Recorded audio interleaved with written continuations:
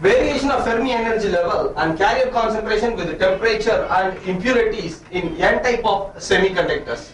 So when the temperature, if you see the energy structure, the band structure of an N type of semiconductor, we can see that at 0 Kelvin the Fermi energy level lies exactly in between the donor energy level and the conductional band. So now when the temperature increases, some electrons from the conductional band will be shifted to the, some electrons from the donor energy level will be shifted to the conductional band. So while shifting, what happens, a hole will be created in the conductional, in the donor energy level. So due to this, what happens, the Fermi energy level is getting down to compensate the unfilled state, and it approaches a level called EI. This is the intrinsic Fermi energy level. This is the intrinsic Fermi energy level. So to obtain the expression for carrier concentration in case of donor energy level, substituting equation 6 in equation 1.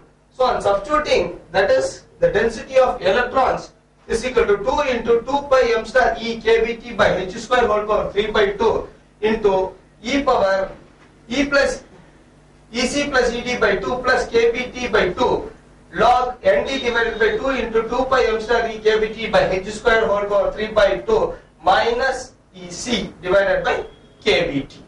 This equation is written as N of E is equal to 2 into 2 pi m star E kBt by h square whole power 3 by 2 exponential of EC plus ED minus 2 EC divided by 2 kBt plus log ND divided by 2 into 2 pi m star E kBt by h square whole power 3 by 2.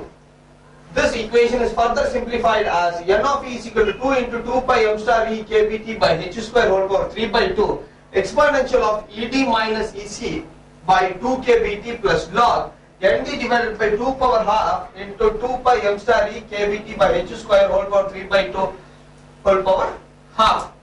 So this equation is further simplified and the density of electrons in the conductional band is given as 2d into nd whole power half 2 pi m star E kBt by h square whole power 3 by 2 e power ed minus ec divided by kBt. So in this equation, ed minus ec is called as del E, is written as del E. This is called as ionization energy for the donors. That is the minimum energy required to shift the electrons from the donor energy level to the conductional band. This equation can be written as N of E is equal to 2 nd whole power half into 2 pi m star E kBt by h square whole power 3 by 4 into e power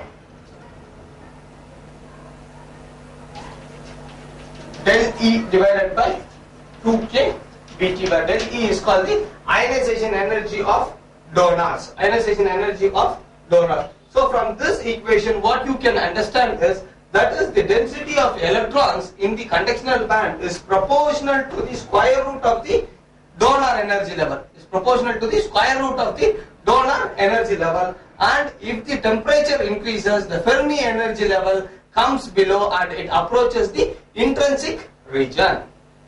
Carrier concentration in p-type semiconductors. So if you see the energy structure or the band structure of an p-type of semiconductor, you have an acceptor energy level, and the Fermi energy level lies exactly between the valency band and the acceptor energy level. So when the temperature increases, electrons from the valency band will move from the valency band to the acceptor energy level, and automatically a hole is created inside the valency band. So the density of holes in the valency band is N of h is equal to 2 into 2 pi m star h kBt by h square whole power 3 by 2 into e power ev minus ef divided by kBt. Put this as equation number 1, and let Na, that is the density of electrons in the acceptor energy level. Let Na be the number of acceptor energy level per centimeter cube. In general, the electron density in the acceptor energy level is written as N of Ea into dE is equal to Z of Ea into dE into F of Ea. So the density of electrons N of E is equal to Na into F of Ea. Put this as equation number 2. Here F of Ea is equal to 1 divided by 1 plus e power Ea minus Ef divided by kBt. Since Ea minus Ef is very greater than kBt, Ea minus Ef divided by kBt is greater than 1. So therefore e power Ea minus Ef divided by kBt is very greater than 1. Therefore 1 plus Ea minus Ef divided by kBt is similar or equal to e power Ea minus Ef divided by kBt. Therefore the equation F of Ea is equal to 1 divided by e power Ea minus Ef divided by kBt.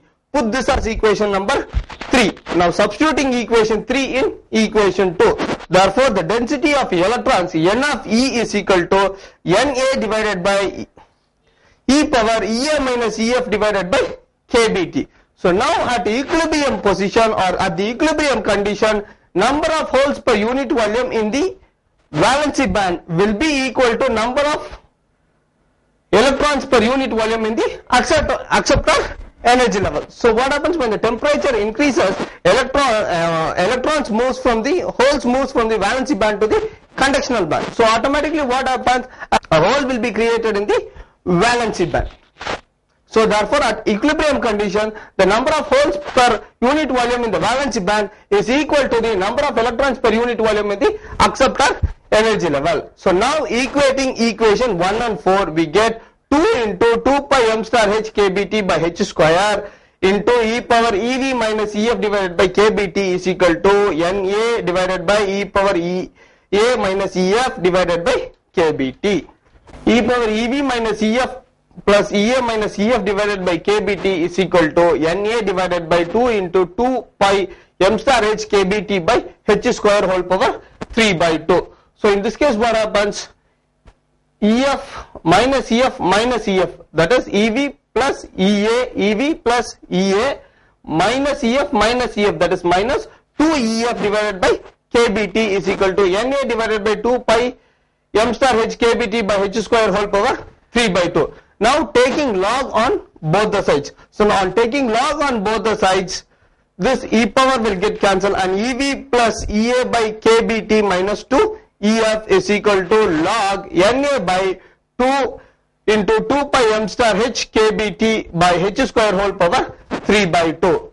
So this equation is again simplified as Ev plus Ea minus 2 Ef is equal to kBt log Na into 2 pi m star h kBt by h square whole power 3 by 2.